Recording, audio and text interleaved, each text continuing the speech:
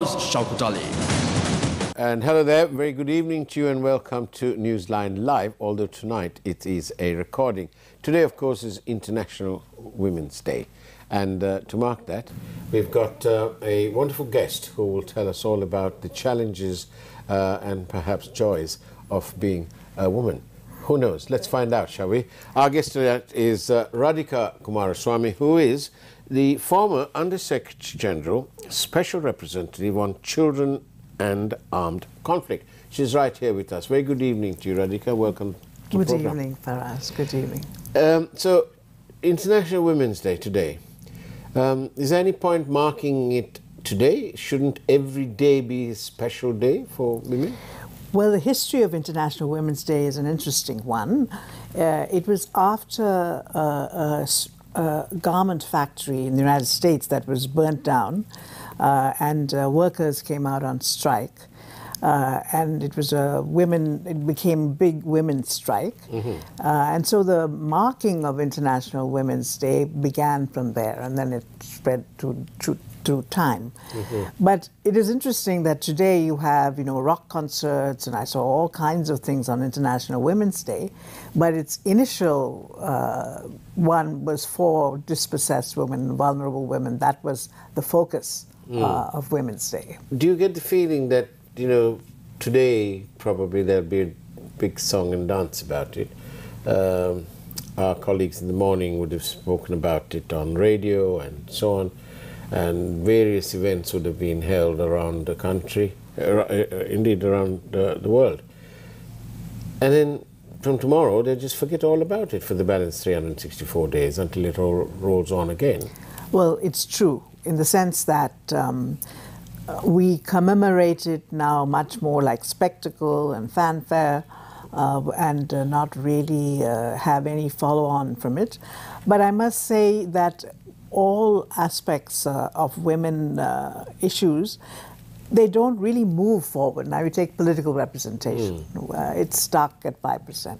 Violence against women is not getting better. It was going to be my next question about how much has Sri Lanka progressed in terms of women's rights? Well, like Sri Lanka is a lot like the international system. It has frameworks that created by the various cabinets. It has all kinds of programs, but the difference is not being felt really on the ground. And I think that's true internationally also, that the actual differences on the ground are not there. And in Sri Lanka in particular, violence against women is quite high. It's spoken a lot about and so on, but in reality, what steps are being taken to address it, to perhaps eradicate the whole thing and so on? What real concrete steps are being taken? So from experience around the world, the first thing you need is good laws. Now, we don't have good laws. There are certain areas such as rape laws and even the domestic violence are all really out of date. The second thing that you want is a criminal justice system that is sensitive. We definitely don't have that. We have police that send people back to their families because they don't want to break up marriages. There are rape cases are not followed up or investigated. So the criminal justice system is not at all sensitive. And then you have to have the third thing, you have to support the victim as to what they want to do, how they want to deal with the issues, give them some sense of starting life again. And in that, there are a lot of NGOs that are around to help, but still the funding is low for it. There's a sort of a campaign, I suppose, that prevents women in Sri Lanka from going to work abroad if their children are sort of, I think, under 5 years old. A, is that a good thing? B, isn't it a bad thing? Because surely the woman must be able to choose whenever she wants to go to work, depending on her circumstances, her needs, and so on. I must say I'm on the side of choice. Right. Because I think there is a tradition in Sri Lanka of being very paternalistic toward women and making decisions for them. Now, when I was at the Human Rights Commission in Sri Lanka, we tried to get in place some practices with regard to women going abroad, such as training them, such as making sure that they're not abused, etc. To create frameworks. Yeah. When I talk to these women, many of them go first because this idea of saving the family, the marriage sometimes is broken down. Husband is alcoholic, no one is earning. And so they're going to make money to actually bring up the children. So it's not that they're leaving an idyllic situation and going abroad and sort of doing something extremely unfair or irrational by their children. They're doing it for their children. Many of them. Then what would you say about the social impact of not having a mother around? So then what you have to do, and this is true in many areas, is that we have to, even with this economic crisis, the lack of attention to social needs of the population is very important. And I think especially those who are in a situation where they give unpaid care for families. So I think the state has a responsibility, if these women go abroad, social workers to come into the house, check on the children. There are whole kinds of things that can be put in place to mitigate this going abroad. How many light years away do you think Sri Lanka is? Because in terms of, it all goes back to the question of funding. With Sri Lanka's economy so mismanaged, and we saw the protesters come up on the streets, Aragale, deep unhappiness. The average Sri Lankan hasn't done this since independence probably, and in all this sort of Arab Spring moment kind of thing. We're all down to money, mismanagement, and corruption, and whatever. How do you see this progressing in terms of the fact that we don't really have much money? Well, I think, there's a whole debate raging about the IMF and fools rush in where angels fear to tread, so I'm not going to argue with that. But regardless of what is done at the macroeconomic level, the macroeconomic fundamentals, there's going to be hardship socially, right? So my sense is that there's no planning for that hardship. There's no planning that perhaps we can try and get money from other sources to deal with some of the problems women are going to face, that children are going to face. Now, one of the things we are campaigning for, many of us, is to provide midday meals for children. Now, it's true they can't take it from the budget, maybe, but at least try to raise funds from World Food Program or from private donors to have a fund for at least 2 years. To have women fed in schools, so the malnutrition rates go up, as well as the fact that children will go into schools. So we have to have people imaginatively planning for the social sector, for social protection. There's nobody doing that in Sri Lanka. There are a lot of private charities who are very good people who are doing what they can in their small way, but the state is not planning for it. Maybe they can use the private charities. Right. But there is no plan for the social protection sector. They do things here and there, but like they are so planning for the IMF and the macroeconomic fundamentals in a very deliberative sense, there's nobody who has been assigned the duty to do that with regard to social protection and the hardship that people are going to face. Lest I don't want to drag you into this, but I couldn't help but wonder when you were talking about planning that no less a person than our president has said that there is no forward plan. It needs to be all redone all over again. So, I don't want to sound like Joe Rutten and all that business, but what about women in politics, though? This is for a country that produced the first female prime minister in the world. And I don't know whether Chandrika Kumaratan was the first female president of the world, but certainly top-notch jobs. It appears to me that Sri Lanka is lagging way behind in terms of women's representation. We have 5% of women in parliament. 5% of parliament is women. Is that enough? No, not at all. I mean, according to the CEDAW Convention Committee, the elimination of discrimination against women, that there should be 33% of women to make a difference on women's issues. Right. That it's only at that level will there be really any difference when it comes to women's issues. And now, in recent years, they're pushing for 50%. So we're at 5%. So you can imagine where we are. So I think it's very important to get women into politics. So the idea of quotas have come up, which is highly contested.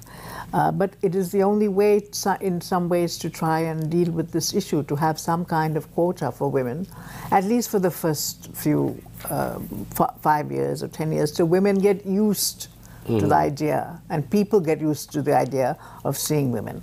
Now, in the panchayat system in India, they did this, and initially it was wives and daughters who came forward. This is what will happen if you put quotas sometimes. The wives and daughters of existing politicians.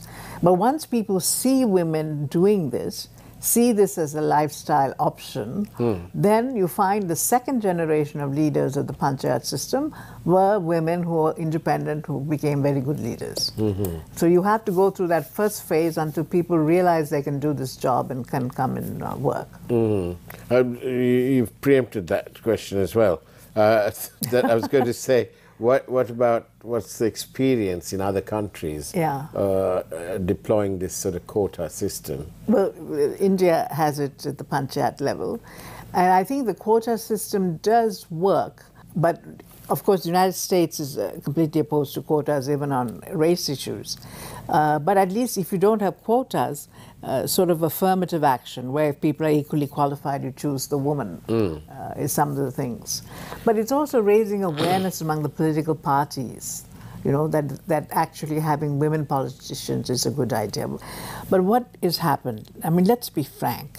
What is the profile that some of these political leaders and politicians are having for MPs? It's the local thug. More and more, the local thug is the one who's becoming a parliamentarian. So where do women fit in? Educated women or whatever.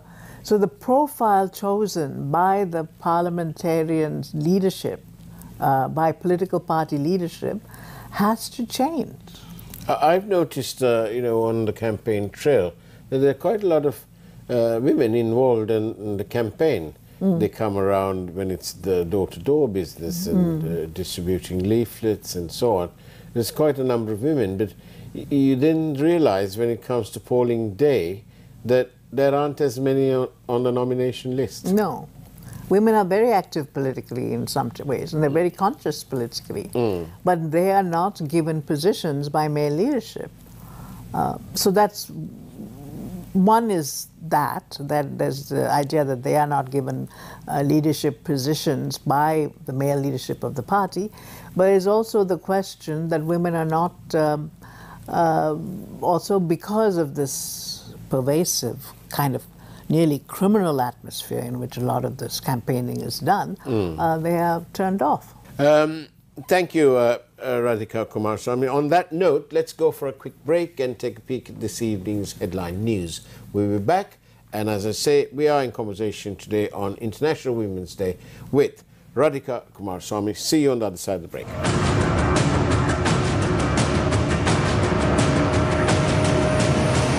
News First, Newsline with Faraz Shaukat Ali.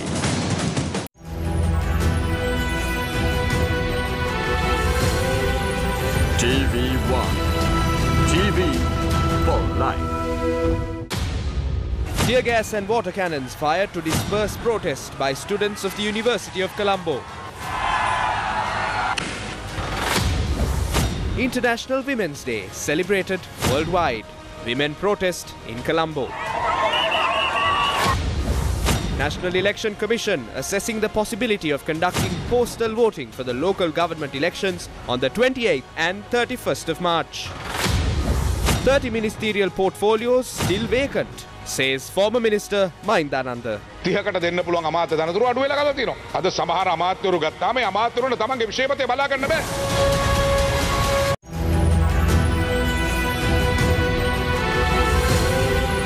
TV1, TV for life.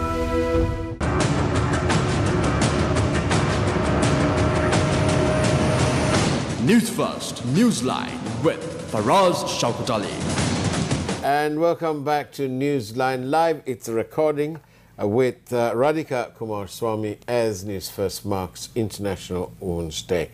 Radhika, thank you very much again for being on the program. But I was going to ask you, a lot of women are involved in politics in Sri Lanka. But it doesn't reflect the numbers in Parliament, though. No. Or even in the councils. What happened to this business when they deployed this quota system? The 4,000 members in local council went up to 8,000, and they said, I think they said 25% for women. Yes. What happened there? Well, I think there were positive things that did happen. Many women did get activated, but I think there was some problem in administering it, some technical issues, bureaucratic issues, political parties objecting, so it didn't work out properly. And now there's, of course, a lot of pressure to remove it. But it did expose a lot of women to politics. And many people, women's groups who work on the ground, say that it was a positive aspect to it. But all the political parties object to it, practically. What about social media? You see a lot of negativity on social media, you know, and there are laws now, I suppose, as well. But women tend to get harassed in social media. Do you think social media has actually helped the cause of women's rights? Well, I think social media in any cause has its very positive, it brings groups together, it creates communities. People do text each other, they use Twitter. So there is a sense of creating communities, but it's also a way of actually attacking and harassing people. And the international community now is actually putting forward a draft convention on cyber crimes, where hate speech and harassment and sexual harassment are all being put forward to be dealt with. Now the model is, these big tech companies say, okay, we will self-regulate. All right, so they want to self-regulate.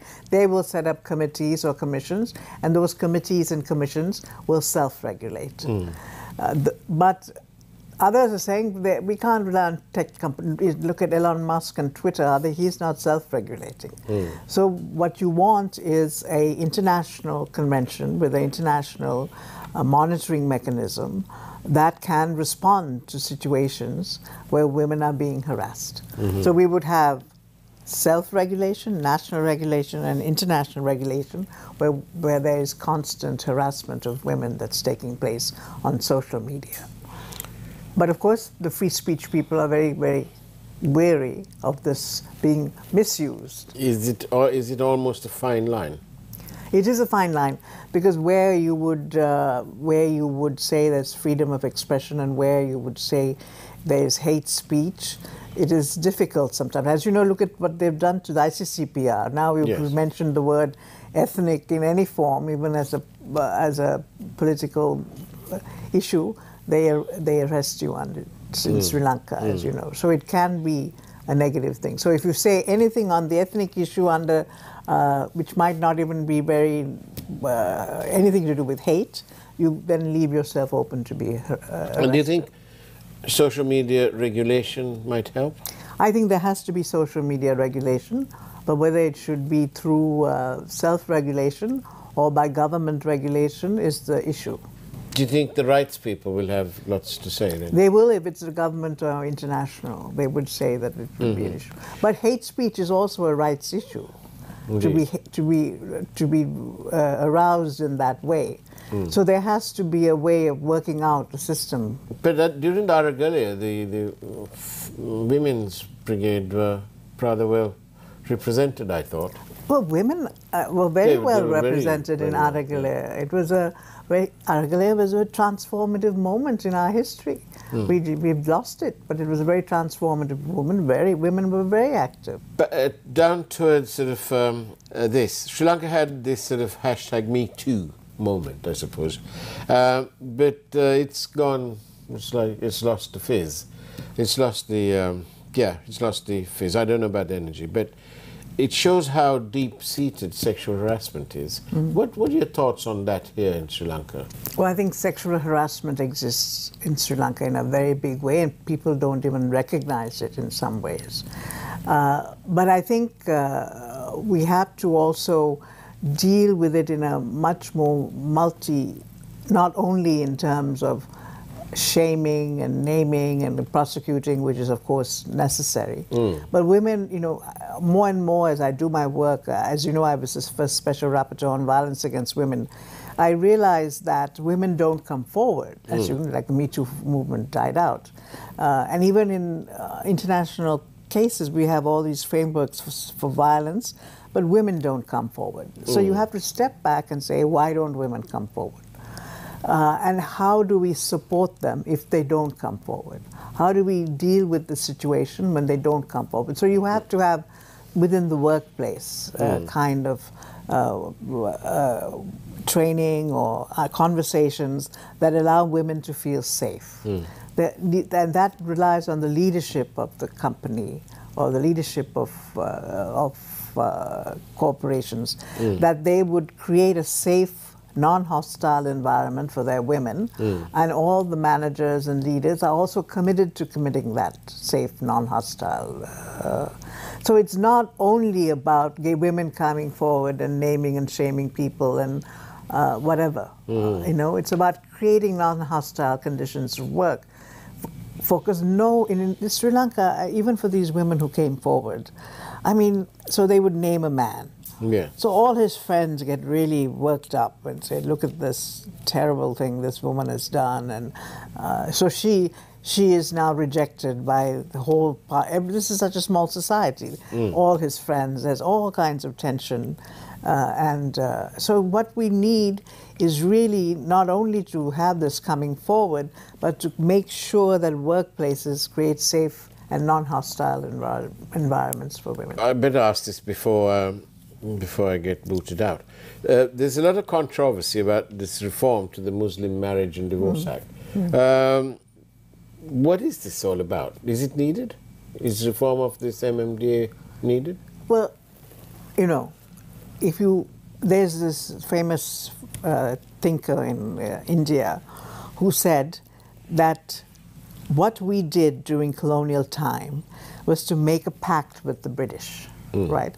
Basically, you can deal with the public life. We also will go to parliament, we'll have corporations, all your model of public life we will imitate. But the private life you leave to us. So the private life, marriage, so there was distinction between public and private. The private was left to the ethnic groups, to the religious groups, etc. So then we have these laws that are now forever. They may have been written in the 16th century, but they're forever containing the lives of women. And women themselves are living different lives. So they have to change to come up. But the issue is, how do we bring this change? Now, if you're a majority, such as in Indonesia or in Tunisia or whatever, the government moves and it is changed.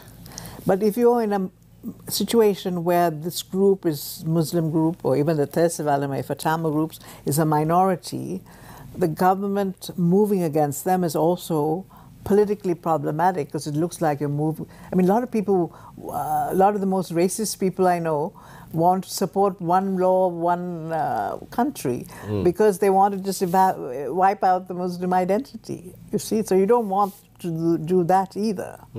So the issue is, let the Muslim community, especially Muslim women, be your guide. That's for me.